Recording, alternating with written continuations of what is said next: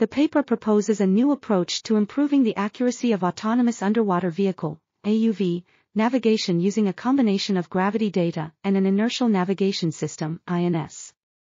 This approach, called Gravity-Aided Inertial Navigation System (GAINS), uses the gravity data to reduce the uncertainty of the INS, which leads to improved navigation accuracy. The paper also presents a path planning algorithm that takes into account both the gravity data and the INS error, resulting in a path with minimal position error. Simulation results show that the proposed method can quickly improve the positioning accuracy while consuming only slightly more distance than the planned path. Additionally, even if the noise of the INS changes, the planned path can still maintain optimal positioning accuracy, making it suitable for any trajectory within a certain range of the planned path. This article was authored by Wang and Tijing. We are RTCLTV, links in the description below.